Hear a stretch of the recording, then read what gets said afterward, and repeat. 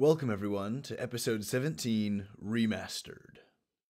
So far in this little series on genetics, I've covered the structure and the basic physiology of DNA. I've covered translation and transcription, meiosis, and a little bit about the ways that the cell builds and repairs DNA.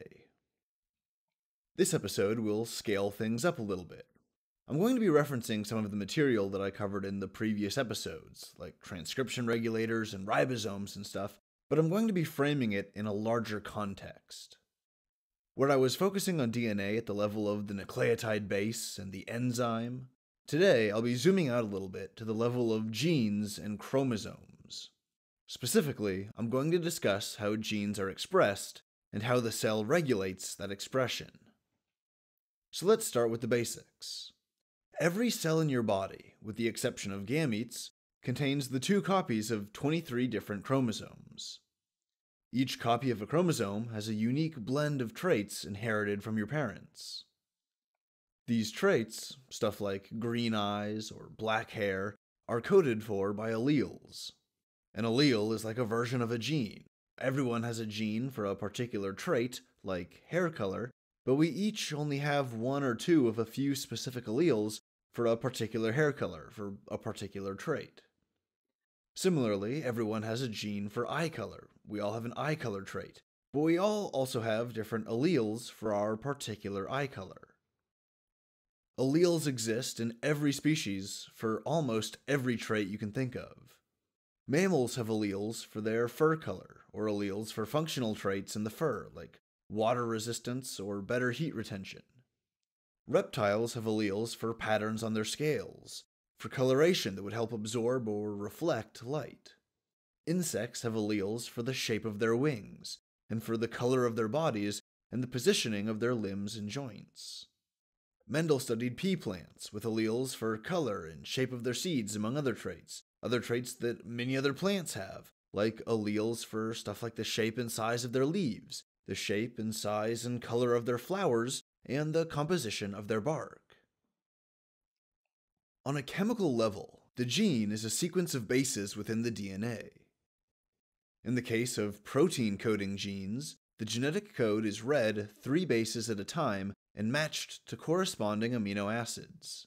The amino acids are then linked together in a chain, according to the coding sequence in the gene. This amino acid chain, this polypeptide, will then fold up on itself to make a functional protein. Through this general process, a gene is transcribed and translated into a protein, which then does all manner of stuff, depending on what type of protein it is, throughout the cell. When you think of all the actions taken by all the proteins and all the enzymes in a cell, the inside of the cell can seem like a crazy and chaotic place, but there is an order to this chaos, a method to the madness, so to speak. This is because if a cell expressed all of its genes all the time, it would destroy itself. The cell would have to gorge on nutrients to sustain the protein synthesis, and the subsequent protein activity would be totally out of control and misregulated. It would be out of balance, and the result would be catastrophic. To administer a little order to this chemical wilderness, the cell engages in selective expression of particular genes. Have you ever wondered how all your cells can have the exact same genome, your genome, and yet each cell can be wildly different? I mean, your skin cells are flat and heavily layered, but the cells lining your intestines are shaped like columns, and they're loosely packed so as to maximize their surface area. The muscle cells in your legs are like long, powerful cords, but the cells in your eyes are small and delicate and sensitive to light. The cells in your bones are isolated from one another in a matrix of calcium salts, but the cells in your brain are all closely intertwined and interconnected. And despite all of these differences in morphological form and physiological function, skin cells and intestinal cells, muscle cells and retinal cells, bone cells and neurons all have the same total set of genes, the same genome. The obvious question then is, how are all of these cells so different when they all have the same genes? The answer, as you might have guessed from the title of this episode, is differential gene expression. This means that each cell in your body only accesses and expresses a small and very specific portion of the genes in your total genome. Neurons express a far different set of genes than bone cells, just as retinal cells express different groups of genes than a muscle cell. And in each case, the cell has access to this set of genes, and it expresses these genes in its own carefully regulated way. So if gene expression has to be balanced in order to synthesize a healthy, living, functional organism, or tissue, or organ, or whatever, well, think of it like an orchestra. If every instrument played all at once with an impressive but uncoordinated passion, all you would hear is noise. It would be calamity. But if every instrument plays in coordination with one another, with some instruments coming in only for a moment, while others play for a longer period of time, some instruments might play the entire piece, and others might only have a single note. But however it works, the result is a beautiful symphony. In much the same way, the cell must express its genes like a conductor leads an orchestra. The gene expression has to be handled with finesse and care so that the cell can maintain the delicate chemical balance of life. Some genes are expressed rarely, or only in very specific circumstances, while other genes are expressed frequently, almost all the time. Constitutive genes are those that are more or less constantly expressed, as they relate to some kind of base function like cellular respiration. Furthermore, a cell is under intense pressure to express its genes effectively and efficiently. Expressing a gene when you don't need to just wastes the chemical resources. Since the cell recycles everything, it's not really wasting, it's more like putting some of its resources in pointless projects that just get them tied up and unable to be used for something else that might be more important. The cell would have fewer resources immediately at hand with which to build the proteins that it actually needs. This can be mortally dangerous for a single-celled organism, or for individual cells within a larger eukaryotic organism. In eukaryotes, if faulty gene expression is shared across a large number of cells, it can often be fatal to the organism itself. So now we get to the meat and potatoes of the episode. How does the cell regulate its expression of these various genes? How does it go about mastering this chemical orchestra so as to play a symphony by growing properly and staying alive? Recall the mechanisms of gene expression that lead from gene to protein. The gene contains the encoded information, which is read during transcription. It's then translated into a protein, and the protein is modified in some way so as to activate it. The cell can stick its foot in the door at any of these steps in the process, shutting the whole thing down or redirecting the resources, and thus controlling the expression of the gene. Transcriptional control prevents DNA from being read in the first place, and if it is read, it prevents a molecule of mRNA from being created. In this way, transcriptional control is the most efficient, as it prevents any resources from being tied up in an mRNA molecule, or worse, a protein molecule. A downside of transcriptional control is that it's relatively slow, responding lazily to changes in the cell's environment. The next step is translational control, and this happens after an mRNA molecule has been formed, but it just prevents the mRNA from being translated into a protein, usually by interfering with or shutting down the ribosome. Because the mRNA is already present at this step, the cell can choose to translate it or not, depending on various factors. Now, post-translational control is pretty simple, as it just involves the activation or minor modification of an otherwise finished protein. This regulatory step can be very quick, but it requires tapping the cell's supplies of energy molecules like ATP, which makes this kind of quick response regulation energetically expensive. I'm going to dive into more detail on the regulation of genes and gene expression at each of these steps. Okay, so there are two basic methods for regulating gene expression at the first step, at transcription. Transcriptional control can be either positive or negative. It's pretty intuitive. Positive control involves the activation of stuff, while negative control involves the deactivation of stuff, or shutting stuff down, or stopping something.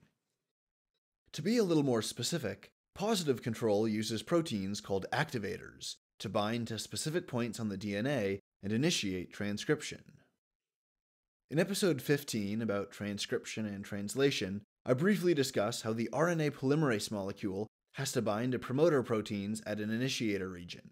These promoter proteins are like activators. They bind to a point on the DNA, like an initiator region, and then they attract enzymes like RNA polymerase to come and build a primer.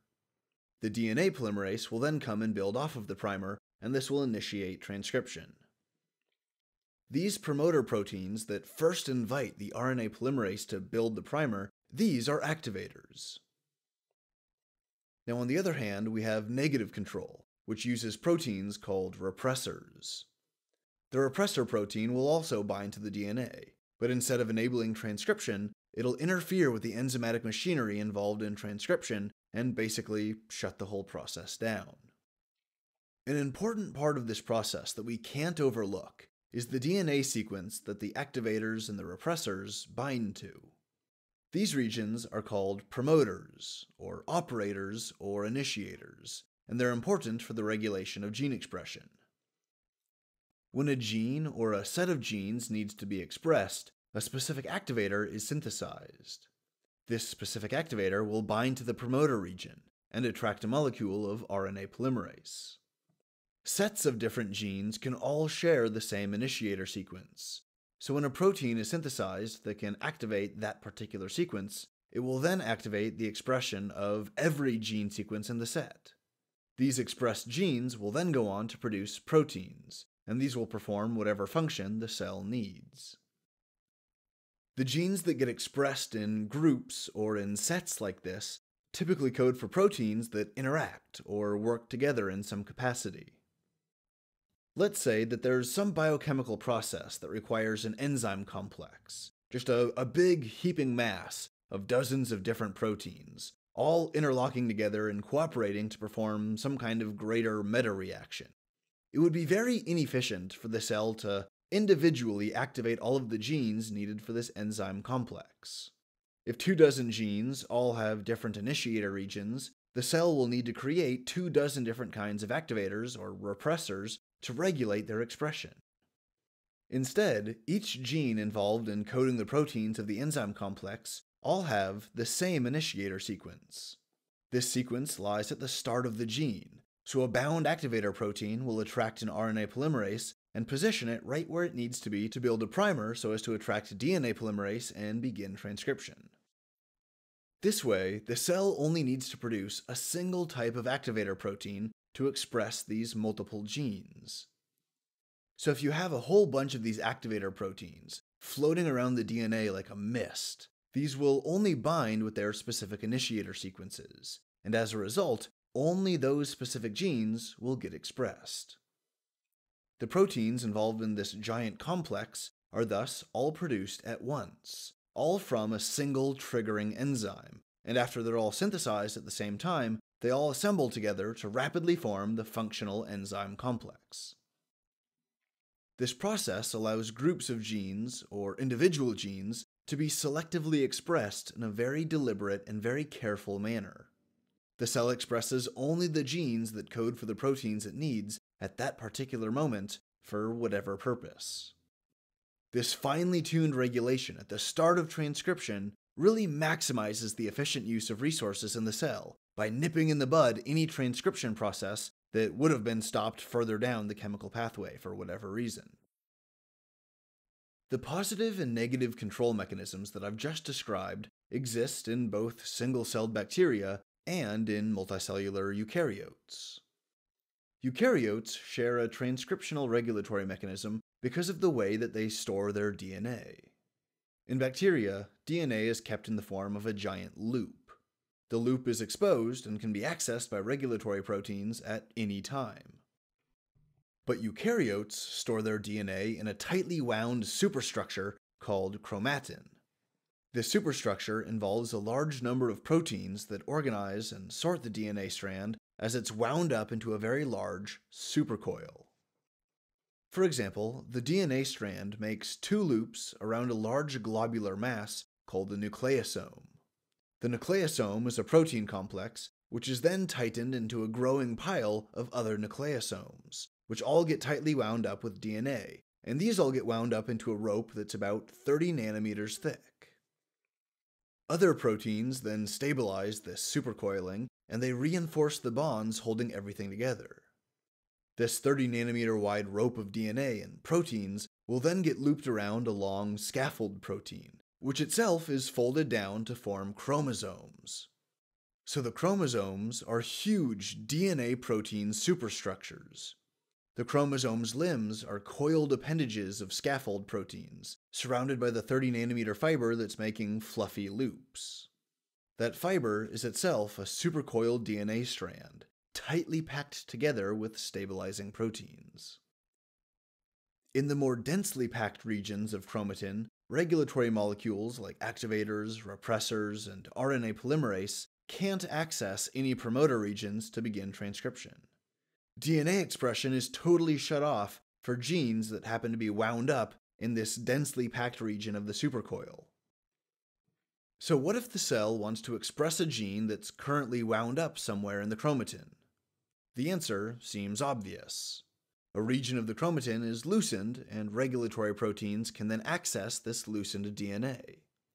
But what are the mechanisms behind this process? Well, one mechanism is called DNA methylation, and another mechanism is called histone modification. So let me start with DNA methylation. At various points in the DNA, typically in sequences around a promoter, there are cytosine residues, or CG sequences. The CG sequence is mirrored with a GC sequence on the other strand. Now both of these cytosine bases on either strand are methylated, which is to say that they have a methyl group attached to them. The methyl group is just a single carbon molecule bound to 3 other hydrogen atoms. These methyl cytosine groups are called CpG sequences, and they're signals that tell the DNA to condense into chromatin.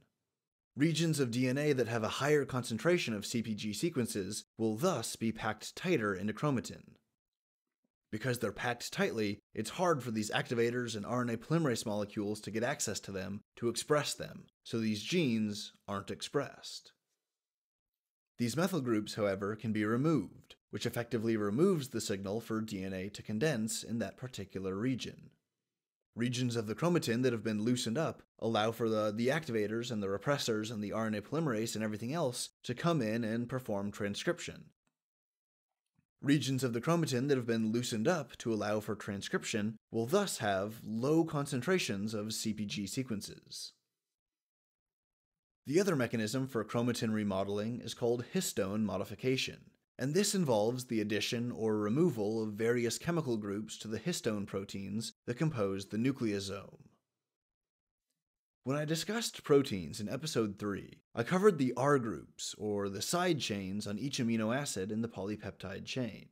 The R groups can be acidic or basic, they can be positive or negatively charged, or they can be polar or nonpolar, and these qualities determine how the polypeptide chain will fold, and they ultimately determine its functional capacity as a finished protein or an enzyme. The chemical groups that get added to the histones work in much the same way. They're polar or nonpolar, they're acidic or basic, or they have some other quality that makes them interact in particular ways with the DNA and with the histone, as well as other histones and other molecules.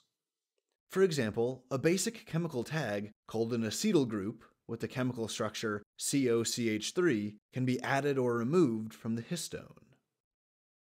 When the histone is acetylated, its positive charge is reduced. Specifically, an amino acid within the histone structure called lysine has its positive charge neutralized by the acetyl group. Remember that positives and negatives attract. DNA is negatively charged because of all the phosphate groups in its backbone, while the histones are relatively positively charged molecules, due in part to amino acids like lysine that exist within its structure. Now when the histone is acetylated, its positive charge gets reduced, and it shares a weaker attraction with the DNA. Not only does this cause the chromatin to loosen up, it also causes the DNA strands to loosen up from the nucleosome itself. This region of DNA is then exposed to the regulatory molecules in the cell, which can then access and begin expressing various genes. Have you ever heard the term epigenetics? It refers to this pattern of DNA methylation, or histone modification, which is heritable and can be passed down from parent cell to daughter cell. Recall how earlier I was describing how various types of cells are all different because they selectively express a particular handful of genes, even though they all contain the same total genome. When a specialized cell replicates, its daughter cells will inherit the same pattern of epigenetic regulation that ensures that they will have the same specialization as their parent cell. This is to say that a skin cell will only divide to produce more skin cells, and a liver cell will only divide to produce more liver cells, and so on. The patterns of epigenetic regulation are preserved, and they thus create a lineage of cells that share the same specialization. In stem cells, which don't have this particular epigenetic pattern, stem cells will eventually specialize into a particular lineage, like skin cells or liver cells, depending on the methylation signals, the methylation patterns that are established. And so if they're surrounded by cells of a particular type, they'll mirror those epigenetic signals and become one of those cells. Now, in addition to epigenetic modifications, the eukaryotic cell also uses DNA sequences to assist in regulation. Some of these DNA sequences are near the promoter region, and these are called promoter proximal elements. These sequences will bind to specific proteins, which then attract or interfere with the enzymes that are involved in transcription. This increases the specificity with which the cell can express its genes. Both bacteria and eukaryotes have promoter proximal elements, but only eukaryotes have sequences called enhancers.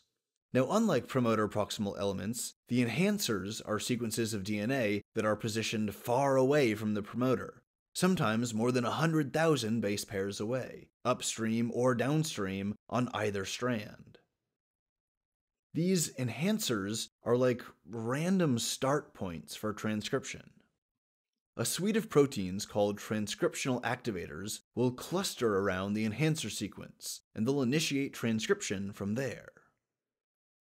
Eukaryotes also have regulatory sequences called silencers that do the opposite. Repressor proteins will bind to the silencer and act as a physical block that impairs transcription. Okay, so now that I've laid down some of that biochemical framework, let's reflect for a minute. Cells use positive and negative control to regulate gene expression before transcription. These control mechanisms rely on proteins called activators and repressors, which can stimulate or suppress expression of a gene, respectively. All kinds of different cells express different genes. These genes are organized into groups with different promoter regions, different operators and initiators. It takes an equally varied group of activator and repressor proteins to bind to all of these different sequences and thus express genes that sustain life. So not only does one type of cell have a library of activator and repressor proteins, these are just one of many different libraries used by different types of cells. The point here is that there are a tremendous number of proteins involved in the regulation of gene expression at just the transcription level. These proteins are called regulatory transcription factors. Muscle cells have one suite of transcription factors, while neural cells, or retinal cells, each have a much different suite of transcription factors, each suited to bind to the promoters or the regulatory sequences of the genes that those particular cells need to express for their particular specialization. Transcription is suppressed when transcription factors bind to silencer sequences, or when the DNA condenses into chromatin and basically blocks out all of the transcription factors. Oh man, okay, well, if you thought that wasn't complicated enough, just wait, because there's more. Where regulatory transcription factors are needed for the expression of specific genes, a more general class of proteins are required for all transcription events. These more general proteins are called basal transcription factors. They don't bind selectively to particular genes.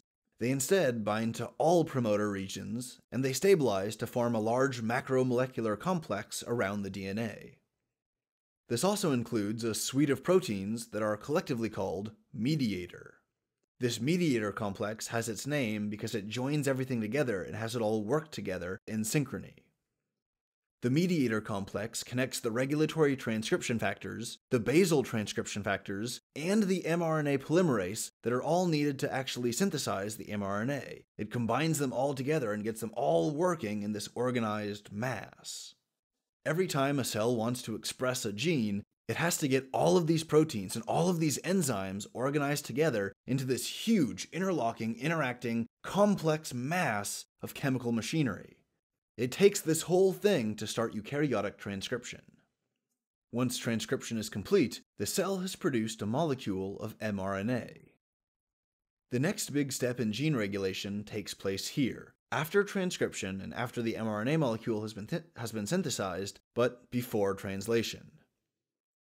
This pre-translational control can take many forms, but the form you're probably most familiar with is gene splicing. Recall from episode 15 that RNA produced by RNA polymerase has alternating sections called introns and exons. The introns are interrupting sequences, and so they get cut out and removed, while the exons are retained, and they're pieced together into a functional strand of mRNA. So after the cell has cut up the RNA into its constituent introns and exons, it can choose to exclude an exon or two. By omitting an exon here or an exon there, a single gene can code for a single RNA molecule, which can then be spliced into a number of different mRNA molecules, which in turn lead to the production of an equal number of different proteins. This is called alternative splicing, because the cell is using splicing to create alternative versions of the original mRNA sequence. It's believed that up to 90% of our genes produce RNA that can undergo alternative splicing to create alternative mRNAs, which means that up to 90% of our protein-coding genes are able to code for multiple different proteins. Also recall that a produced mRNA molecule undergoes a brief period of modification. The mRNA is given a tail of repeating adenosine monomers and a molecular hat on its 5' end. The polyadenosine tail is like a telomere. It protects the end of the mRNA from degradation. The shorter the tail, the less degradation the mRNA molecule can withstand before the genetic material itself starts getting damaged. A longer polyadenosine tail can endure degradation for longer periods of time. Basically, this means that the initial length of a polyadenosine tail can be used kind of like a timer, or, if you will, a bomb fuse. The mRNA is functional only for as long as its polyadenosine tail can protect it. So mRNA that needs to be cleaned up quickly or destroyed after a short time interval, it'll have a short tail.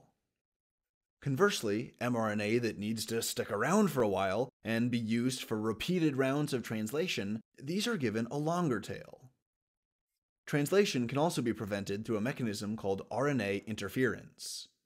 Basically, a hairpin loop is formed between some complementary sequences in the product RNA. This hairpin loop gets chewed up by enzymes to produce a short little RNA molecule about 22 bases long. This short sequence is absorbed into a larger molecule complex called RISC, or RISC, which stands for the RNA-induced silencing complex. This RISC complex then binds with the molecule of mRNA.